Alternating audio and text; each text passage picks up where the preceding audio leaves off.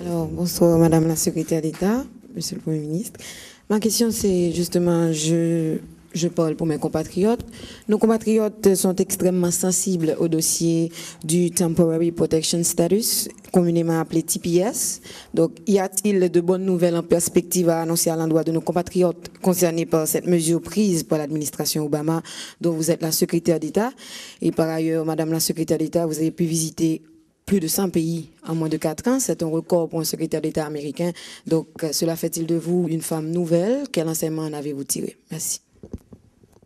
You know, as you know, we granted TPS. We are watching this very closely.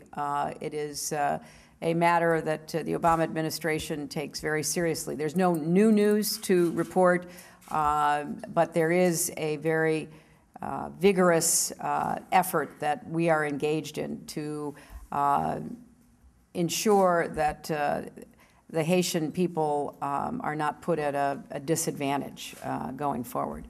But you know, that is still in the process of being worked through. As you know, I don't get the final decision on this. That's elsewhere in our government. But we are well aware of the burdens that any other decision at this time would pose. With respect to your question, which is really an intriguing one that I haven't been able to think enough about, I have been very honored to represent the United States now in so many places around the world. And what I see and what I hope to convey is how in many ways there is an opportunity for progress for people that has not been readily available before. We know so much more about what works, and we have learned many lessons. I was telling the Prime Minister that there are countries that have been through terrible experiences, Rwanda, for example, that are now making good domestic decisions to help their people. And the fight against corruption is a universal fight.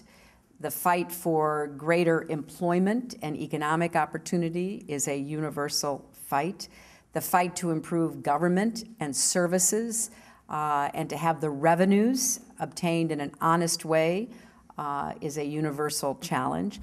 So much of what Haiti is doing now, I know can work because I have seen that. And as the Prime Minister kindly said, my husband and I have a very big place in our hearts for Haiti, and we want to see Haiti succeed. But what it comes down to is good leadership and responsible citizenship. First, you have to have good leaders who are leading in the right way, who represent the will of their people, who are prepared to make difficult decisions. But then you also have to have responsible citizens who understand change is hard. It does not happen overnight, and who are prepared to do their part. I've seen successes and failures, and I am very optimistic that Haiti is in the success category. Do you want to add anything, Prime Minister? We are committed to doing the right thing. Haiti's governments in the past have made a lot of bad decisions as well, bad governance that created a situation where Haiti depends on international assistance for just about everything.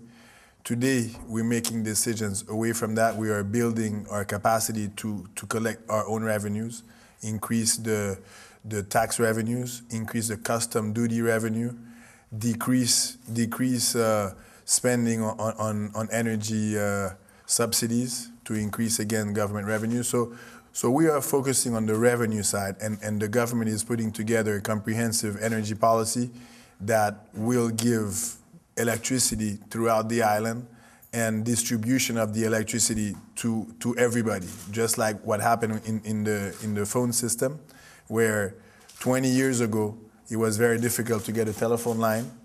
Today, over 5 million Haitians have a phone, businesses have increased, and doing business has been easier because of that. Today is the same case for the energy. We're dedicated and we're committed to providing electricity all over the country and prepaid meters so that everybody has access to the electricity. And of course, we are thinking of the voiceless, those that don't have the opportunity to ever speak, the most vulnerable ones, in a very aggressive anti-poverty strategy.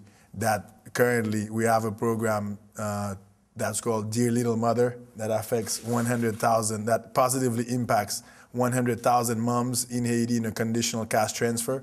So they get a cash transfer every month so long as their child is and remains in school. And after 6 months, the child graduates, but the child has to be vaccinated to stay on the program. So it incentivates good behavior and child attendance in school. We're also working on social protection programs like school canteens. We're trying to increase, we're working with AID to increase the number of children that are getting a meal every day. So basic policies, but that go a long way into assisting those who need it the most.